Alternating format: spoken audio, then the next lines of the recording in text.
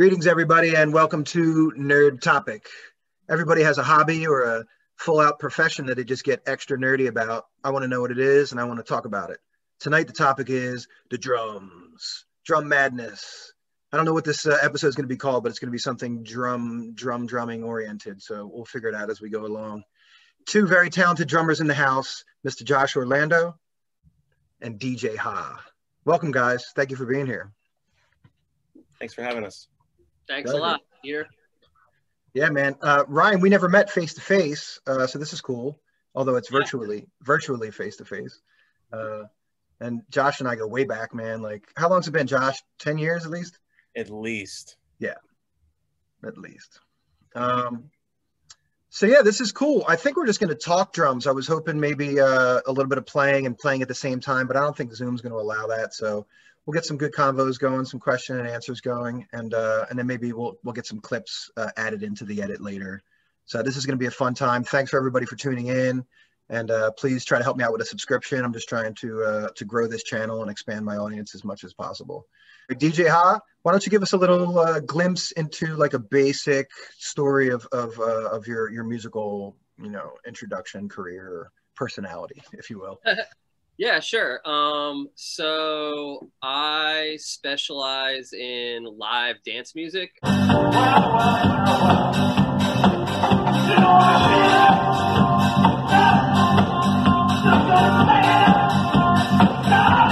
a DJ. I'm also a drummer, keyboard player, music producer, sound engineer. I just wear a lot of different hats in the world of live music and live entertainment. And then quick rundown of my resume is just like, in the past couple of years, just playing in different projects, things that are like live house music, live drum and bass, live like dubstep, glitch hop type vibes, mostly on the drums. Sometimes I play keys. And then I'm a DJ and I play every genre. I'm pretty open format, not just electronic music, but like a little bit of everything. And as far as my professional technical career, that started about 15, 16 years ago. I managed all the backline on the Letterman show for years. And I was a backline tech as a drum tech, a keyboard tech, and a DJ tech. And I went out with Stevie Wonder, Alicia Keys, NERD, Jay-Z, Kanye, all sorts of hip hop and R&B acts. Yeah, I can name a bunch of rock stars. But I worked for this company and I was very blessed and very lucky. I learned a lot while I was there. That was kind of like my boot camp. And I got to work with a bunch of rock stars, some of my biggest influences, obviously. And that has all convoluted into what I've done in the last couple of recent years, which is, like I said, is kind of like specialize in live dance music, the combination of like the DJ influence and that culture, me like growing up, running around New York City in the rave scene in the 90s, like the epitome of that scene, and love it. Like really like being in a little bit of everything, techno, house, like whatever, really focusing on jungle and drum and bass and like very syncopated, heavily syncopated, fast rhythms were a huge influence on me in general. So as I became a drummer and as I evolved, like all that stuff influenced me a lot. And here we are today. So. Fantastic, man. Yeah, I love that you're coming at everything from multiple angles, because I find it in general, most of us like on the social media world or just in our own personalities, like kind of funnel people into wedges. And I think if you just dig a little bit deeper, you notice that people are very versatile. Drummers especially, like you can't just be a rock drummer, like for the most part, you got to be dipping into all different kind of styles and everything. So that's cool, man. I didn't know that much about your background work with being a tech and all that, Letterman and all that. We got to talk about that a little bit more in a minute. Yeah. I'm not like Josh, I believe to be more what I know of him, but he's a completely different, like comes from a different world of being like a session drummer, I believe. And like that kind of vibe, like I'm a total caveman. I beat rocks together until they sound good. Like, I think Josh is a little more obviously like advanced in being an educator and theory wise and that kind of stuff. So this is, like I said, come from two very different schools. So I'm interested to hear what Josh has to say too. Yeah, let's hear what Josh has to say. Josh, tell us about your musical personality career, if you will. I would say that my musical personality comes from pretty much every musical style that you could fathom.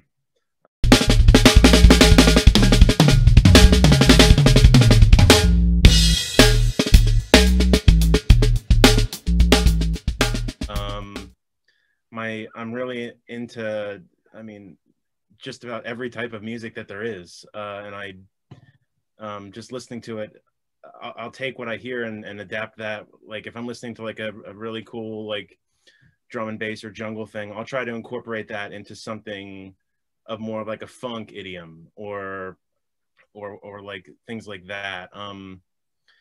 But I mean, where my passion lies is definitely in funk, fusion, and metal, honestly. Yeah. You know, I get my inspirations musically from anything from like Jamiroquai is one of my favorite bands, most favorite bands ever. Meshuggah, Panzer Ballet, if you've never heard of them. Those guys are just absolutely ridiculous. I can't even, like, yeah, they're just crazy. Check them out if you've never listened to Panzer Ballet. They're stupid good, and they'll take your mind for a loop for sure. In regards to my like just musical background, I went to Temple University forever and a day ago, it seems. Yeah. I'm in, you know, I'm in a ton of bands. I play in a band called Package that's like, and Musical Collusion. They're both like funk fusion groups. I do a lot of, you know, since COVID hit and we're all in lockdown, I've definitely taken a lot more to session drumming, which I'm completely and utterly infatuated with. Every time I sit down at the kit, I'm always looking for ways to create new sounds and just learning how to mix and whatnot. And things of all of that sort. Sure. And, basically, other than the Temple University thing, you know, I definitely don't have a ton of people that I've played with that are of like Kanye West quality or any of that. But I have done a bunch of shows with, I played with Aretha Franklin, Chuck Berry, Little Richard. But cool. So I feel like everybody knows you guys a little bit better. I actually feel like I know you a little bit better as far as that. I always knew you were a metalhead, Josh. And I didn't quite expect DjHa. I didn't quite expect you to say like one man show, do everything. So this is kind of cool. I'm learning like. Yeah. Well, I would say I'm not a one man show. I would say, okay. I mean, I am. I've pretty much done every reiteration that you can of like what you consider be dance music. So for instance, like I have done my own, what I would you'd call a live PA, and you know, live performance on my own with like just the drums and a keyboard and a laptop, you know what I mean? And I'm like literally playing the drums and the keyboards at the same time with like backing tracks coming out of Logic or like, you know, whatever DAW I happen to be using at the time. Or I'm also a DJ, so I'll do DJ sets on a set of CDJs, you know, or I'll incorporate my keyboards and do live sequencing, like, and just come up with improvisational loops like on the fly and incorporate DJ samples and then get on the drum kit or play percussion along, or, you know what I mean? Like, and then I've been in all these different projects of different genres that incorporate that. So, you know. So if you could only use one expression, whether it be DJ, drums, keys, I know it's a juvenile question, but I'm trying to just get to the heart of where you think musically, what instrument would it be, or what situation would it be? Oh, I would feel I'm like a percussionist at heart. Like you know, like that's where the roots like hit me the most, you know, like why I feel comfortable on this topic. Yeah, sure. Because I mean, sure. I can nerd out on tons of stuff just as we all could, but I definitely, yeah, I feel like I started with percussion as like my first instrument before I moved on to a drum kit. I had a lot of Latin percussion, just like congas, shakers, tambourines, stuff like that. I learned like kind of playing those grooves before I moved over to a drum kit.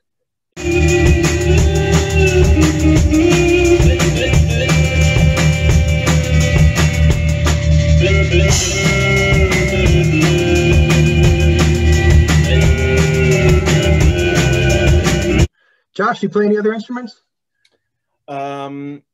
I would say the closest thing that I get to that is I also sing. Okay.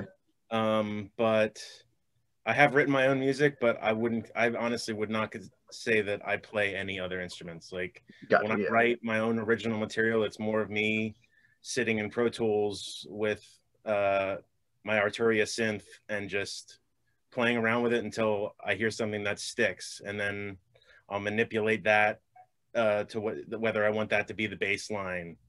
Then I'll put that to a click, and then I'll find another sound to layer. I really like to layer when I write.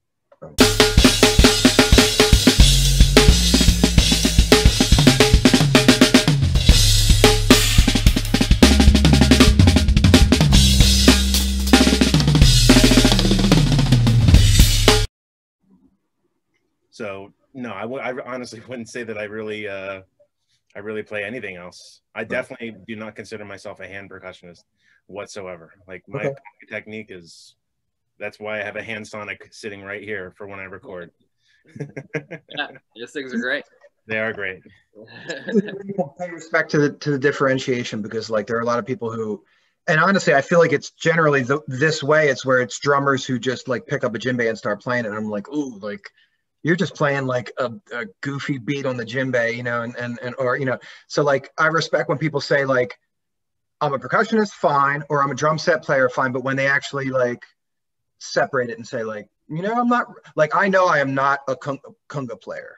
Like I know a few of the tumbao, I have a basic technique that I can hang with. And if somebody didn't know, I could play something, and I could play on a singer-songwriter album and it would sound fine, you know, but I am not a conga player that would be, you know, if you scrutinized the playing, you know.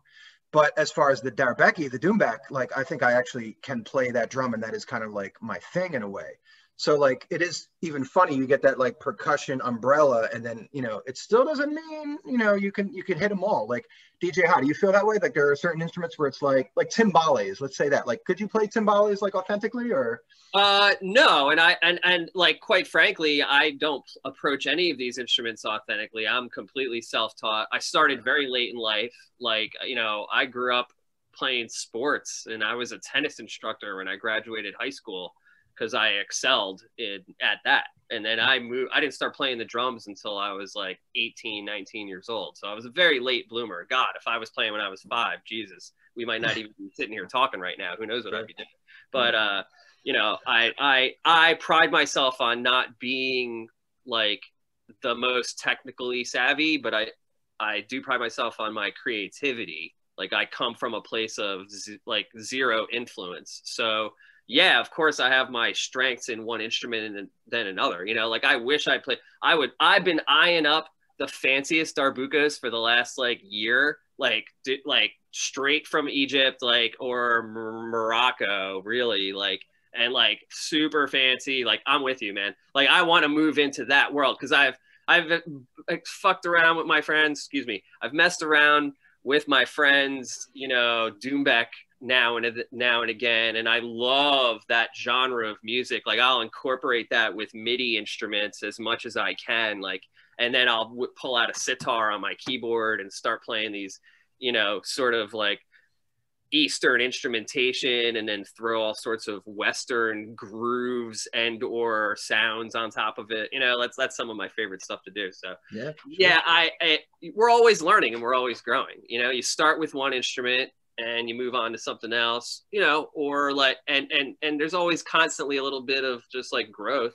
If music is a lifelong passion for you, I feel like that just happens. You know what I mean? Sure. Yeah. Yeah. Once you admit that it's a growing thing and you're learning the whole time, then there's nothing wrong with facing some unknown territory and being like, okay, I'm a little out of I don't quite have my leggings, but I'm going to learn this, you know, and explore this. And yeah. It's important to know your strengths and, you know, and use them, you know? Yeah. Yeah.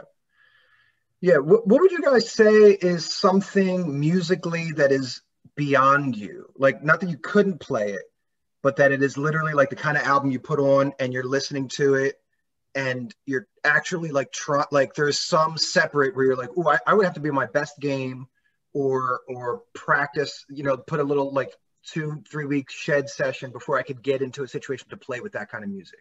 Like, is there like, Josh, I really kind of want to hear that answer for you, because I have a stronger idea of your playing. So it would be nice for me to know what's like right on the cusp of you, like like slightly difficult to play or really a challenge to play? So I hold my limits really at the speed of my feet on in regards to like double kick work. That's I mean, I love death metal, like the craziest crap you can fathom. Like Cattle Decapitation is one of my favorite bands. Like they're awesome, and their drummer, I mean, they, you know, Origin is another one. Like these guys, they can play these blast beats, and their footwork is just it's way beyond anything that I think that I could ever do. Regardless if I turn into a marathon runner and like I could just get my foot speed, like it's just an entire other technique. I'm not saying that I can't play fast with my feet, and I can utilize them to my strengths in regards to like when I'm doing fills and doing like grooves and whatnot. But that's one of the things, that's one of the reasons why I respect Thomas Hawk of Meshuggah as much as I do. Like he is one of my favorites because, listen, I mean, anybody that's heard the song Bleed off of the Obzen record, like knows that obviously that guy can, he's got some serious footwork going on. But like, that's the most intense thing that I've ever heard him do. And everything else, but like, even with how crazy they are, they still groove. Right. Like, and it's hard. So like, I draw my limits at like, basically there's only so fast I can go. Right. But in regards to your question about like a record, like, or a band that I listen to, and I'm just like, okay. And it was a band that I mentioned earlier, Panzer Ballet. Like I got on a major kick with them. I heard about them the first time when I was in college, and basically, you know, I of course, you know, I was like 22 years old. I wanted to learn this stuff because I knew it would allow me to get better, especially with odd meter stuff while still staying in the pocket. And each record that they put out gets progressively just more intense and the parts are just that much crazier and more difficult. And I would say probably about 2 or 3 records ago, that was the first time that I actually listened to them, and I was like, you know what? I'm good. Like, I don't feel the need to have to learn this stuff anymore. I can actually sit here and appreciate it for just being awesome. And I'm not going to say unattainable, because anything is attainable if you work hard enough. Sure. But that is the first band that I've ever really listened to. I was like, I'm good, man. You know, I just want to listen to the music and not overanalyze anything. Yeah. DjHa, same question in a weird way. Like, you know, you get the offer to do a gig or a recording session. You're a producer and you're a multi-instrumentalist. What is going to put you right on the edge where you're like, man, I got to really do some research or do some listening or get prepared? Like, what's that music that would really challenge you? I mean, you know, lots of stuff. Like, once again, I'm not a session drummer. Like, people bring me in because they know I bring something unique to the table. Right. So I have to work really hard just to like make sure I can like stay with. Usually it's moreover when I'm doing, this is a little off topic, but it's because I'm not as much of like a keyboard player. When I have like that kind of stuff and people are throwing really advanced, like fast stuff that I have to keep up with, like I'm not like this crazy jazz guy, you know what I mean? So if I have stuff, I have to work a little harder, obviously, to like make sure I'm up on these chord progressions, where like these guys that are like session guys, they look at the chart once and they're like, boop, boop, boop, boop, boop, boop, you know what I mean? So it takes me a lot to like get there, but that's okay. Like people won't bring me in if it's that kind of gig, and they'll bring me in and there might be a little bit of a challenge for me, but it's, you know, I've developed enough of like a sort of a reputation that like people, they know what they're going to get if they're hiring me or trying to include me on a project, if that makes sense. Absolutely. Yeah. That's actually what I would think you would want, is to be the guy that gets called for the thing that you do. You know, and also, you know, you could surprise people and stuff, but, you know, rather than just a blank slate, like come in and play anything, you know. Yeah. And then on the side of like, I know we were sort of talking about like things we've heard that like kind of blew us away. Like I could say like, I would say the first time I heard Mahavishnu Orchestra, like Birds of Fire, and I heard, you know, I mean, I know Josh is going to be like, oh yeah, Billy Cobham, like duh, like, you know, like we all know Billy Cobham is like through the roof. So, you know, when I heard that, and I heard not only his playing, which is of course incredible, but like the combination of different musicians that brought that sound together, I was like, what the hell is going on right now? You know, and of course, Billy Cobham, once I heard him on that album, became a big influence on me, and lots of funk and metal drummers. Like, you know, like I consider myself to be like, if I was gonna acoustically, I'm like a funk drummer. You know, I play like funk and hip hop. Like I hosted like one of the hip hop jam sessions in Philly for like 2 years. And I was either playing keys or drums, depending on the other musicians. If I had one of my badass drummer friends that was around, right, they would come and play drums, and I would, you know, play keyboards.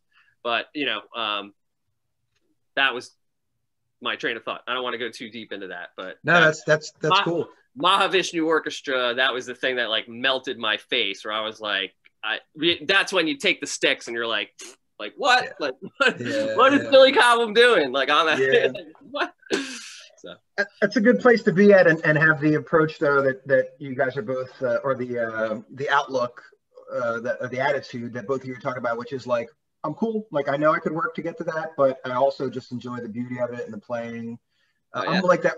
I'm like that with Jacob Collier. Just talking about him 2 seconds.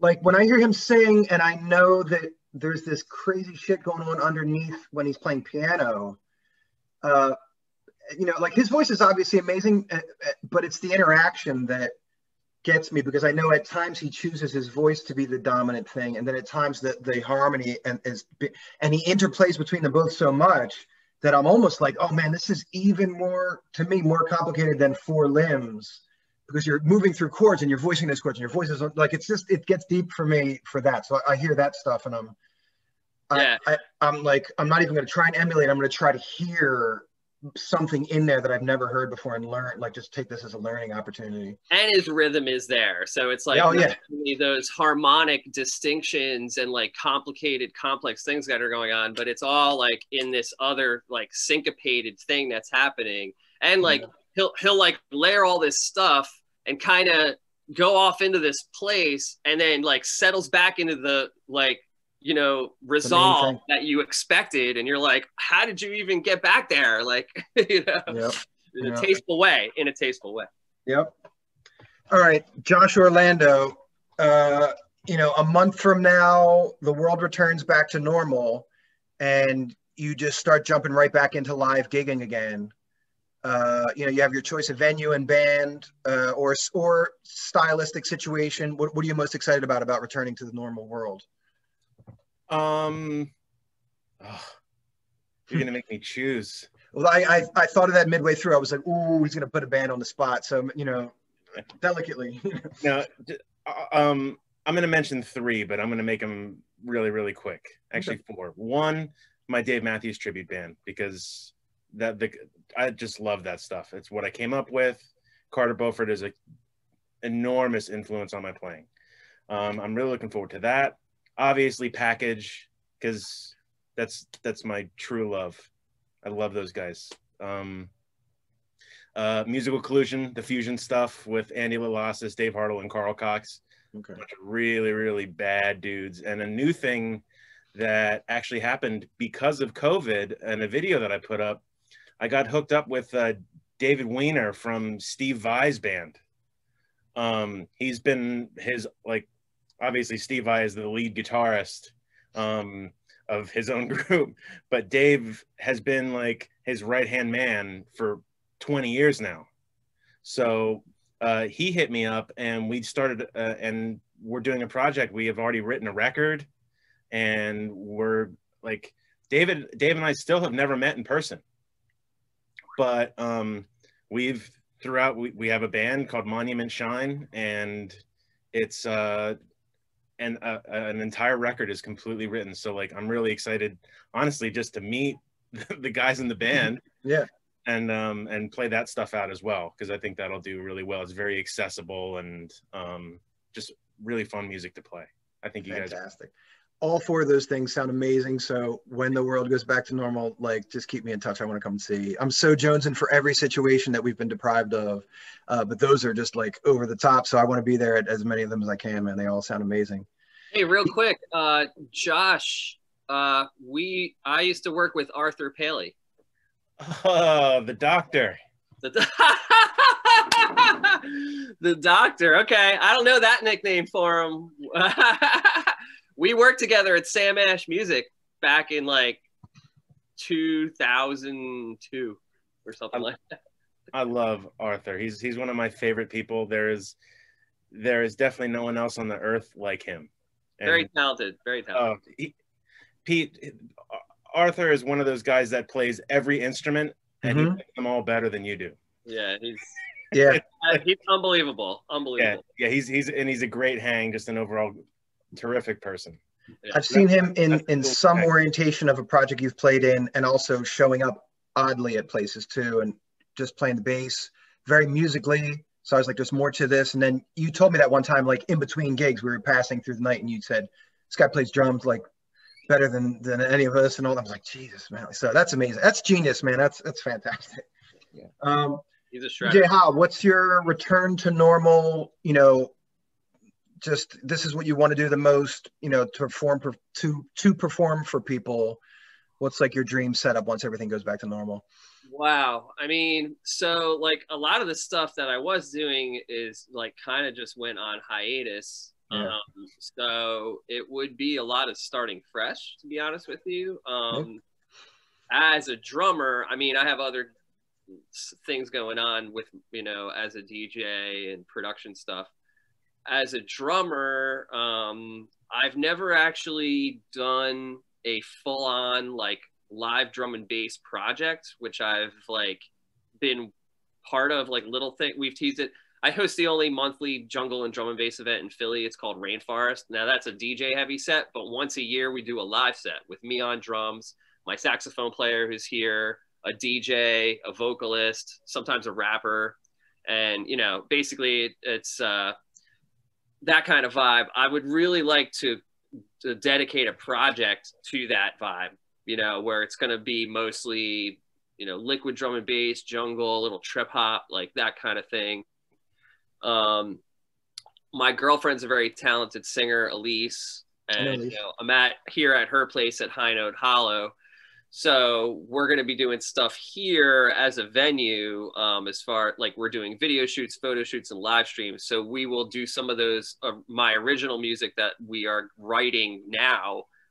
That'll be our outlet, because we're basically our own functioning, video production, right, TV studio.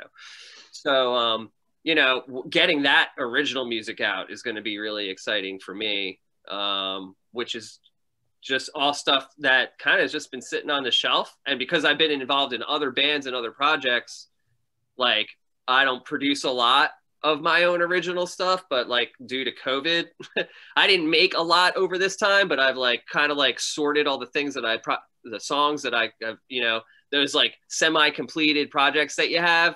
I've started to kind of condense those and get those together. And this is the kind of project that, like tonight, I'm literally in the middle of a rehearsal. As soon as we get done here, we're going to be working on that kind of thing. So yeah, that's what I'm most excited about.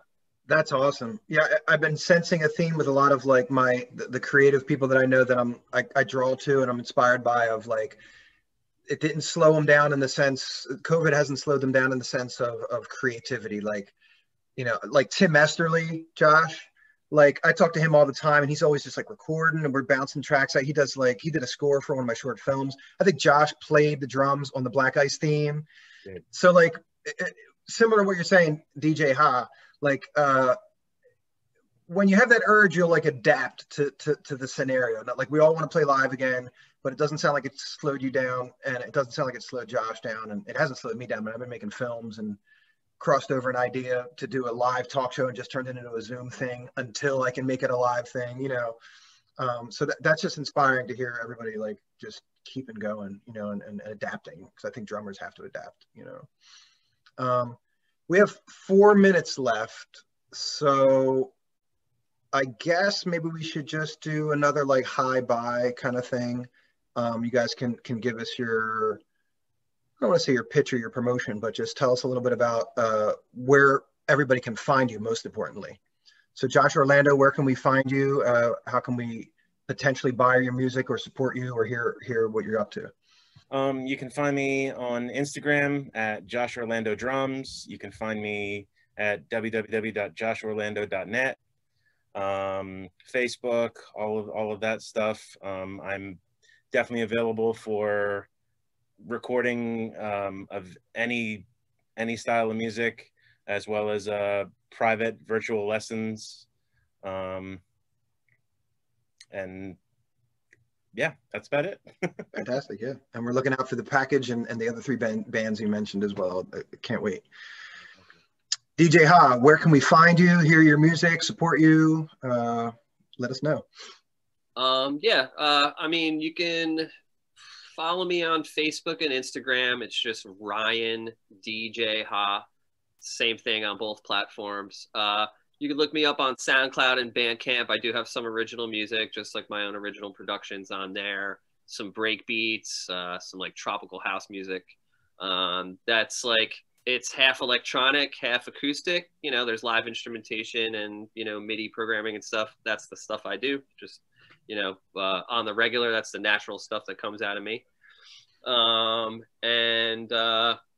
The only other thing I'm going to say is I'm working very hard on our new space here at High Note Hollow. And anybody out there, we're doing super high quality video shoots and live streams here, multiple 4K cameras. You know, I'm an audio engineer by trade. That's what I do. So anything you want to shoot here is going to look and sound amazing. Bring a big, huge brand, bring a solo project. You want effects on a green screen.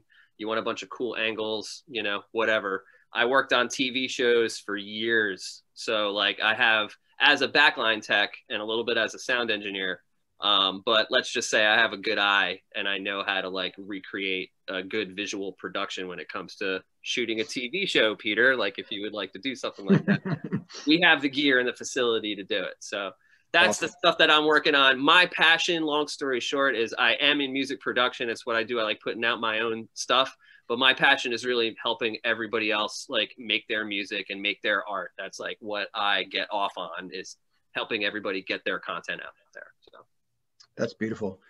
Gentlemen, thank you for making time. I hope we can do this again. Maybe even potentially explore a platform where we could all be playing together. I'm sure that'll happen in some way or another.